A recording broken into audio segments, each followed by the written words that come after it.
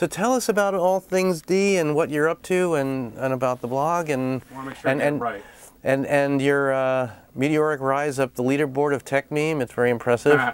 So All Things Digital, I think, is 2.5 years old. It's a blog, the blog website, online publication that accompanies All Things Digital, which is the super successful conference that Walt Mossberg and Kara Swisher, Kara's formerly of the Journal, Walt's still at the Journal, have been doing for Dow Jones for 6 years now, going on 7.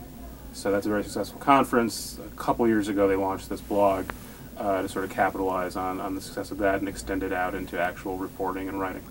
Let's talk about venture capital for a moment. There's been a lot of blog posts you've probably picked up on over the last few days about the end of venture capital, or it's not relevant, or Peter, looking at innovation and startups and the marketplace, what is the role of venture capital? Has it changed? Is it over? Where does it stand now in this current cycle? I don't want to come off as authority on venture capital because I'm not. You get a lot of posts about the end of venture capital. There's a now conventional wisdom, which has suddenly appeared, didn't appear in the last year, that actually venture capital has always been a lousy way to allocate money. And if you take out the returns from the bubble years of 98 and 99, that venture capital has always had a bad return for investors. But whatever, I'm not going to pretend I know anything about that. What I am interested in is whether investors are raising money to invest, i.e. whether Fred Wilson and Union Square Ventures can raise money to invest in these startups, and whether they are investing. And it seems like the top tier firms have been able to raise some money and are still investing that money. It's going to be a lot harder to get money the next year or so, but there's still money out there. There's a big concern that some of the sort of second tier firms and below aren't going to have their capital calls met. That's when they actually go to the investors and say, time to pony up the cash you promised us. Some of these investors are going to walk away. There's lots of rumors about that happening. So far, I think there's only one documented case where someone has literally not done that. That's Washington Mutual. There will be more. But I've called around, and sort of the bigger players, I guess not all of them want to be named, that I've talked to, said that they realize it's grim out there, but they've still been able to raise money, which means they have to allocate that money in the next couple of years. So people are still going to invest in stuff. And if you're a real opportunist, you say now's a great time to be investing in stuff because it's going to be at a much cheaper valuation than it would have been a year ago.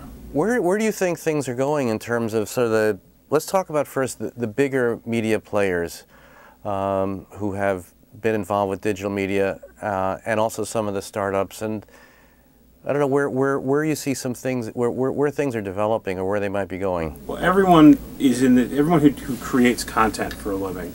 Leaving aside distribution for a minute, it's a different business, but who creates content is trapped.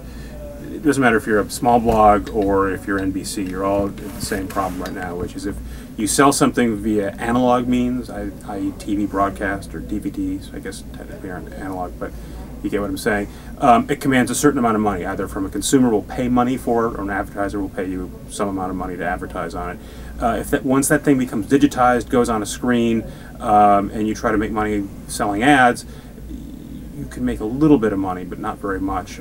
So if you're only making a digital product, it's very hard to make a living. And if you're used to making a lot of money selling it in an analog form, you're making a lot less. And the succinct way of putting this is Jeff Zucker's sort of now cliched, but still true, comment about seeing analog dollars turn into digital pennies. So that's what everyone is grappling with right now. As a consumer, it's great because you get all this stuff. Almost all of it's for free. You can have it whenever you want.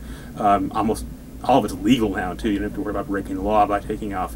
By watching Lost, you can watch it Lost for free on abc.com. It's great whenever you want. As a producer of that stuff, though, it's a different problem.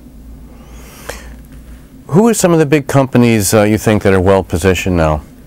Tough. I mean, a lot of them are well positioned if you're taking a long run perspective, I think. So that'd be all the networks, anyone who owns any studio that owns a library of content. I think if you have a long run view, that stuff should all be very valuable. They're only making a finite number of really good movies or TV shows per year.